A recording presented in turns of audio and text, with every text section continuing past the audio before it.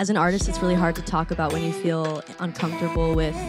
being put in the spotlight or just a lot of attention on you, because as an artist, my main goal, again, I just want to make music, make art, express myself, hopefully help other people in that process.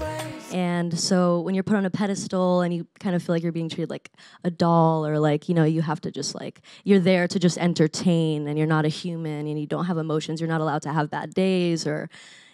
you know, like there's those kind of feelings that I think that we kind of try to put away as artists because we're scared of like what other people think. We're scared that people are going to think maybe she's ungrateful, which I'm super grateful, you know?